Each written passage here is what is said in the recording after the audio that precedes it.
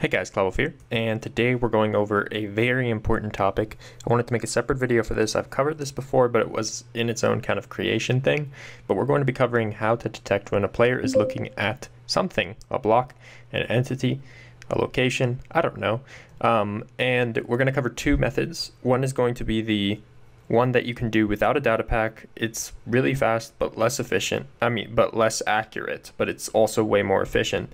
And then we're going to go over the raycasting method, which requires a data pack, but it's like super duper accurate, easy to tune to the right values. But anyways, so we're going to go over the first one because it's very interesting.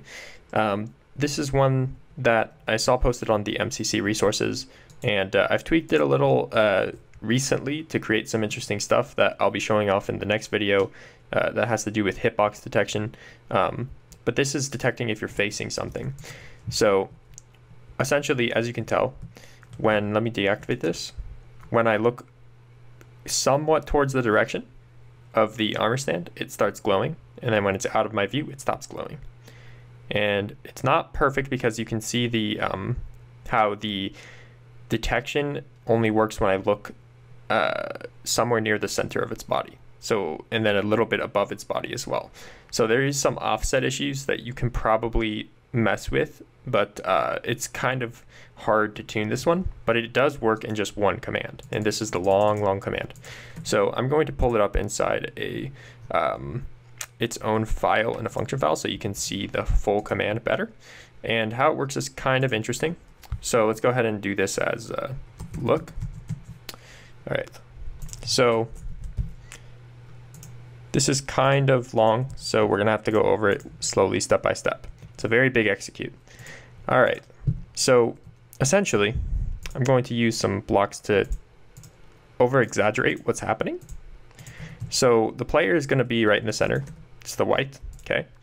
So it anchors to the player's eyes, which just makes sense. You're looking where the player's eyes are, and you're going to face the execute command towards this entity. Now you can change this at E to be whatever entity you want to detect if they're looking at. Like usually I would do like an entity with a tag called like face me or something. All right. And you're going to look towards that entity's eyes. Okay. Then you're going to anchor to its feet, and you're going to move anchor to your feet and then move in the direction of that entity. You can also remove this anchored feet to change the elevation and stuff and mess with some of these values to change where the hitbox detects it. But anyways, so you can it moves one block towards it. So we're going to exaggerate by moving like 5 blocks towards it. Okay. All right. So then it rotates as the person who's playing the command, which is just the original player. Okay. So let's say I'm looking this direction, right? So now it rotates to face the command over here. Starts off by facing that. It moves forward. Then it rotates to look the direction I was looking, right? All right. And then it moves backwards in the direction I'm facing. That's what these 3 carets mean. The third one means the direction you're facing, forward or backwards. And -1 means backwards. So if I'm facing this way, it moves backwards by the same amount of units. So that's approximately 4 blocks because triangles. And it ends up over here, right? So then it says, if you can find the player within 0.3 blocks, then you are looking at it. So this is where you start to think, wait, what? How does this constitute as looking at it? How does this work? Some of you might have already gotten it. So let's do some hypotheticals. So it's good to, when you have some like interesting math equations you don't understand, it's good to think about the extremes. So let's think about the extremes. If I was looking at it and I played this, what would it do? It would move forward while facing it. It would rotate as me, where I am looking the same direction as the entity, and then it would move back the exact same amount of blocks. And what would it be? It would end up right where I'm standing. So of course it would find me. I am looking at it. That's true. Okay, now let's do the second extreme, where I'm looking directly away from it.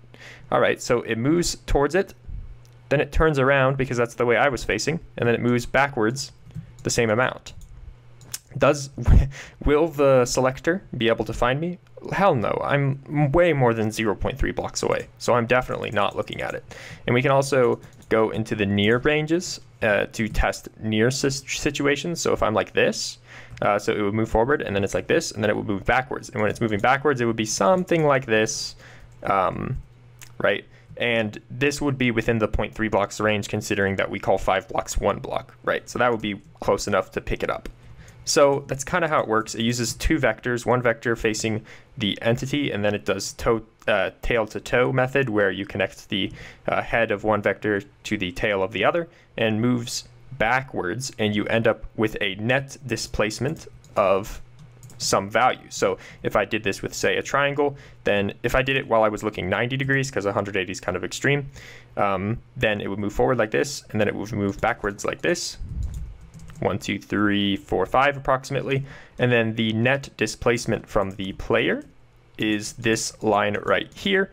So we're basically just checking if the distance from this endpoint to the player is within a certain amount. If this is small enough hypotenuse, is essentially what it's saying. So hopefully that some of you could understand that, but if you don't understand it, that's all right. All you need to know is you change this value to make it the bigger the value, the easier it is to see if the bigger the angle is. So if I make this 1, then basically anything in front of me will be picked up. And then the other value you can change is who it's looking at, which is right here. And you can also change the facing to be a block. So that's where the do it with blocks comes in. It's literally the exact same command, except it's checking if you're facing, you face a specific coordinate. So then it works with this block. Now, you can actually make this value way more small. So you can make it 0.1 to make it way more accurate. But again, the distance also comes into play. So keep in mind that this works from infinite distance away. And the further I am away, the less accurate I have to be, because it creates an invisible cone. And this is where a conic selection comes in, and I'll come into that in my next video. But there's some ways we can manipulate it to limit the distance using a couple tricks. But anyways, so that's how to detect if you're looking at something roughly, but not accurately, and it's hard to control. So the next one, hopefully that didn't take too long, is how to do it with raycasting. So we're going to go back into this look. This is going to be a raycasting command now. So I covered raycasting before. You're basically playing the exact same command but in a different location over and over and over again. So we just need to do execute positioned 1. So this means 1 block in front. Run function test look. All right. So we're going to add particles to this though. So we're going to do a flame particle or a crit particle, and only 1 crit particle. So that way we can see what's going on. So if we do function test look, you can see, boom, it drew a line from my feet, but it used the max command limit of 65,536. So what this does is I am looking this way. The positioned moves 1 block forward in the direction I'm looking, and then it plays itself again. So when it plays itself again, it does the particle, it moves again, 1 more forward, and 1 more forward, and 1 more forward, and 1 more forward. That's generally how raycasting works. Now we have to add some criteria here because, again, you don't want this to do 65,535. So you want to check if the block that you're going to end up in is air. That way it plays particles right up until it hits a wall, or it encounters the world border, because like if it goes outside your rendered chunks, it's not considered air, so that's only 449. The next thing you'd want to do is whenever you play it, you want to do anchored to the eyes.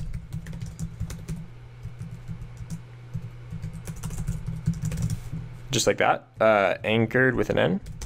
So now it'll come out of your eyes, which makes more sense. All right, so the next adjustment is we have to create some kind of hitbox to detect when you look at something or when you look at a block. So one thing you can do if you're just doing it for a block, you can do execute if block,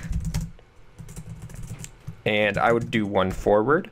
This is where the block versus entity comes into play. If you're checking if they're in a block, you would change this thing to be here. That way your raycast goes 1 block into the block. So if you're currently in air, move forward 1, play 1 more time. This would make you go 1 inside a block. So then you can say if the block you're in is, and let's get these coordinates.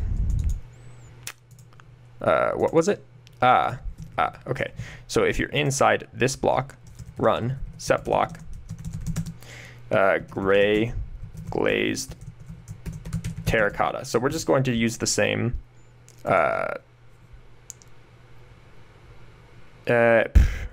pink glazed terracotta. So you're checking if the block is there. You can also do some other stuff to check what block you're in, but it's very simple. Terracotta. Okay. So this will just basically say if you're inside a terracotta block, sorry, if you're inside a terracotta block, just like that, then set the block to gray glazed terracotta. And if you wanted to do like a specific coordinate, you'd probably have to do like summon an area effect cloud and check what the coordinates are on it, and if the coordinates are those coordinates. But anyways, so if I run that, let's just go ahead and deactivate this, and let's copy these, execute as at a at s anchored eyes run function test look. Okay, and then this one should be the same. So now you're going to see a constant line that's being drawn, and it's laggy because I made it infinite length until you hit a non-air block. It'll go one block into that block. So you can see it kind of goes one inside it. It's kind of hard to tell though because it's moving so fast. But it's not picking up the pink glazed terracotta. Okay, sorry, I had to cut for a sec. The position value needs to be less than 1, otherwise there's a chance that you step over it because you like jump from the edge of the block to the other side of the block. So I went ahead and adjusted that. And again, these are values that are really easy to adjust. You just change the position to change the accuracy, but it also decreases the efficiency because you play a lot more stuff. But you'll see that will turn it, as soon as I'm looking at it, perfectly when I'm looking at it though, like perfect hitboxing detection for the block. So this is very perfect, but very inefficient. So some of the things you can do to fix this is you can add a scoreboard called range. So you can do scoreboard players remove at s range 1, and then you can check if score at s range matches 1. And before you play it, let's see if range exists. Scoreboard objectives add range dummy. So before you play it, you can say scoreboard players set at a range 20. Okay, so then it will count down the range, so the line will be much shorter and more efficient therefore, because it will play less commands when you're looking out into the distance. So 20, to calculate how far it'll travel, you basically just have 20 times 0.5. So 20 times 0.5 is 10, so it'll travel 10 blocks approximately. And I like to make the range like 5 blocks or less because that's how far the reach of the player is, but you can do whatever you want. Now, if you want to detect entities, that's easy.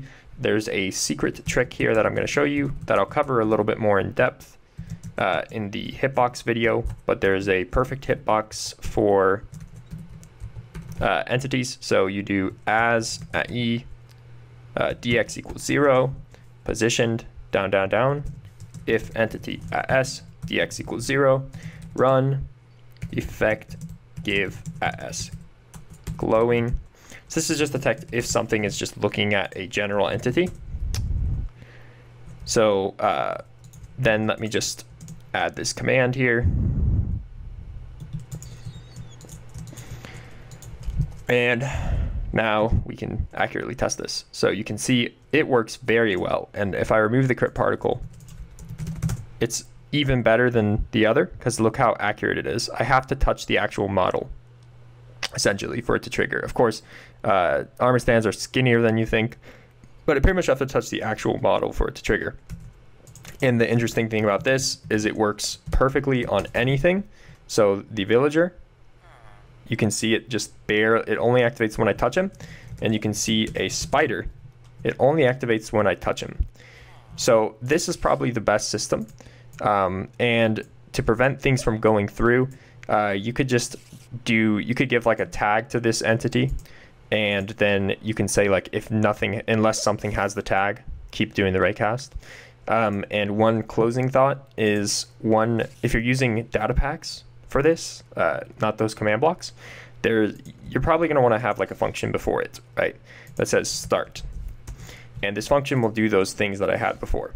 Well, what you can do is you can do tag add s, add test this, and then tag add s remove this, right? And then you can play the raycast, which would be this function, okay? Now, the thing that you may get confused, and I don't want to see this in the comments because I'm discussing it now, is we say as right here. So now we don't know who shot the raycast, right? Because as is no longer the player, it is this random entity like the spider at the end of this command, if you play, say, a function. right? So inside this function, as is no longer referring to the player, and at is no longer referring to where the player is. So you don't know what player shot it, multiplayer friendly, gone. Well, that's what the solution is for. So now you know who the player is because it's an entity with a tag of this. And you know, as long as you don't play another raycast in the sub function, you know that anytime that you say tag equals this, it's referring to the original person who played the raycast. So that's just like a shortcut to keep track of who's who. But hopefully that went over enough for you guys to get some good understanding of how to detect when you're looking at things. This is by far the best system that I use in all my stuff. Then there's also the shortcut if you don't like data packs. But anyways, if you thought this was useful, don't detect yourself.